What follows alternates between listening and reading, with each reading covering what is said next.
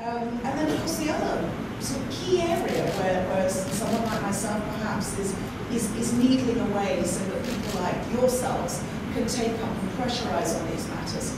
Political funding. I did a story last night where we looked at how something I've been involved in for some time, which is concerns about UMNO, one political party, secretly funding PAS, another political party. Something that was denied for a very long time. The association between the parties was also denied.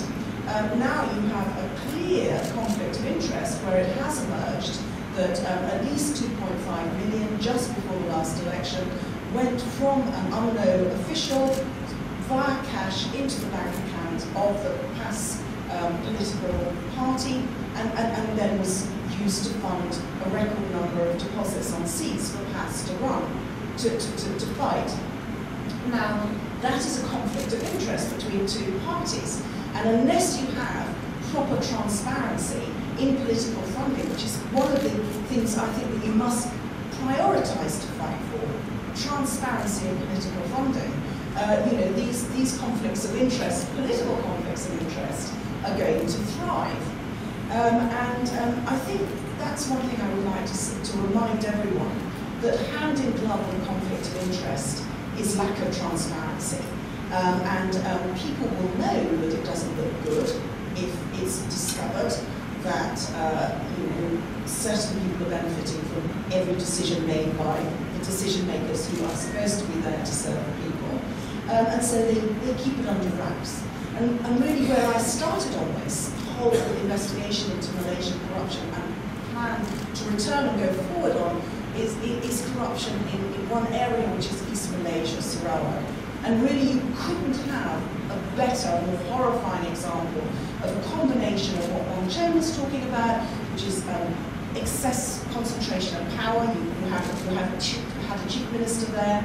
He still controls the state economically, who was the chief minister, planning and resources minister, and economics minister, controlled well over half the budget in the same way that your prime minister and economics minister did just before the election.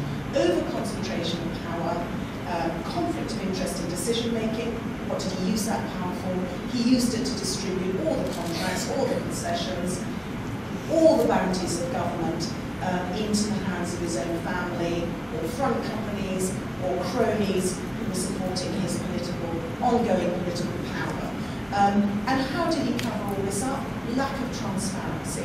I was able to expose a lot of these self-interested decisions that were made by this little clique of people, family, who were controlling Sarawak, purely by getting something that should have been a public document that wasn't. The land register. By looking at the land register, I was able to see what companies had been handed originally the contracts and concessions that were being given out by the Taiwan Sarawak state government. And the answer was that the original companies were nearly always associated with his family. By the time the concession became public, those companies would have often sold on those concessions to other bigger companies, and it would not be known that there was a big fat intermediary transaction that went on.